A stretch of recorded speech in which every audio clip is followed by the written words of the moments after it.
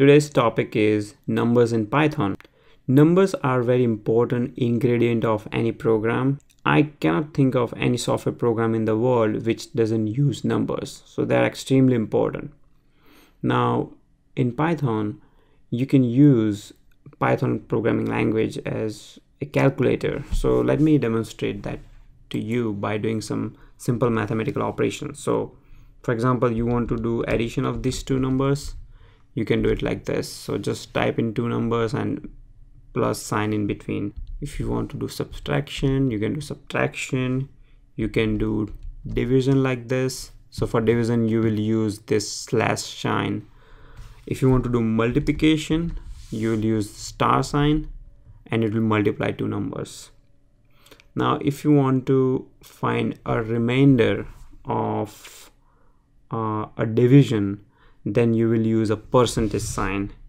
So for example, I want to divide 11 by 2 and I want to find out the remainder. For that, you will use percentage sign like this. And you can guess what will be the answer. Okay, I think you guessed it right. So 11 divided by 2 is like 2 into 5 is 10 and the remainder will be 1.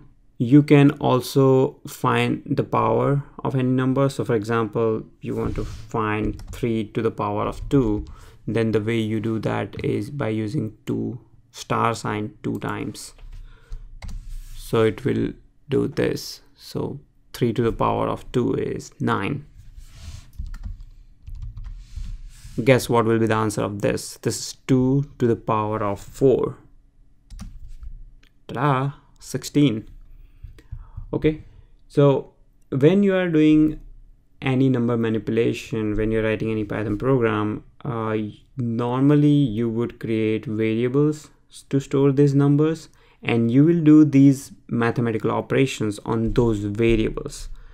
Okay, so let me demonstrate this by having a simple problem. So for example, you want to travel from New York to Baltimore and then from Baltimore to Pittsburgh, and you know the distance between these cities. Now you want to find out the total distance. So the way you do it is you first create a variable to store the distance between New York City to Baltimore.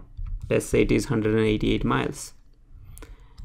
So I just created a variable called this and assign value 188 to it. Then you create another variable to store the distance between Baltimore to Pittsburgh, and let's say this is 247 miles. Okay, so to find out the total distance, you create another variable called total distance and you just assign those first two variables to it. So when I do like this, and if I print the total distance, it will tell me the total distance that I will be traveling during my journey. Okay, another interesting problem could be, let's say if you are driving at 65 miles per hour and you want to find the total time that you will spend in your journey. And we're just assuming you're not taking any breaks. You're like a superhuman being. You don't need any breaks. You can just constantly drive. Okay, so in that case, again, create another variable for your miles per hour speed. So mph is equal to 65. This is your miles per hour. And to find out the time, you create another variable called time and say time equal to total distance. If you have total distance and if you have miles per hour, how do you find out the time, right? It's a simple math. It is distance divided by the speed. So distance divided by miles per hour is your time. It's just a simple high school math or school math. So when you say time, it prints this number.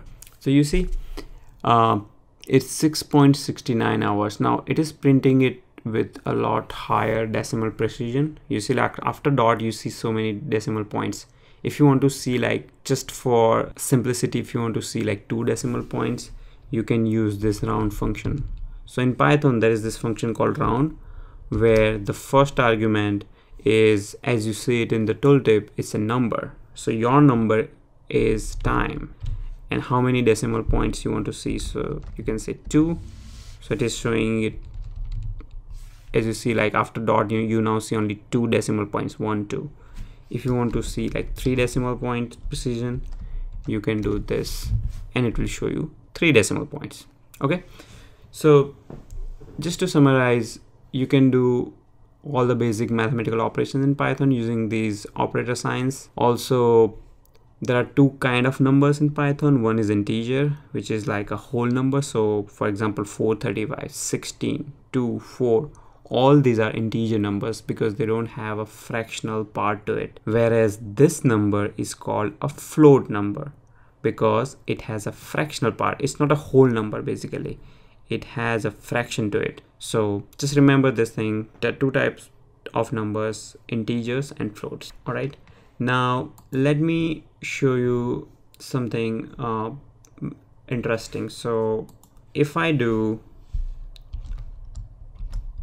let's say if I want to add 10, if I do this kind of operation, just take a pause and think about what will be the answer, what will be the expected output.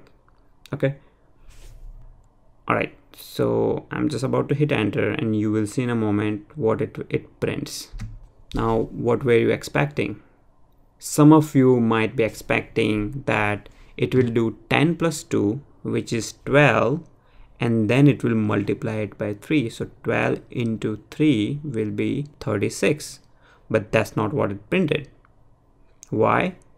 Well, the reason is the way Python works is it has a priority on certain mathematical operations. So for example, in this case, it will do 2 multiplied by 3 first.